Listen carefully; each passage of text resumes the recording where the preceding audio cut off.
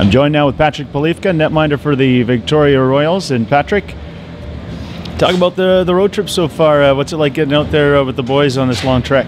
It's really good. You know, I was injured, so it's really good for me to be back, and I'm enjoying it. And I think it's gonna be a good roadie for us.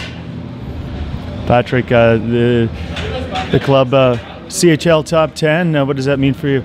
Oh, it's unreal. It's a big honor for us, and I think we deserve it. We played a lot of good games, but we should keep going and stick with our plans. The Prince Albert Raiders, the next opponent.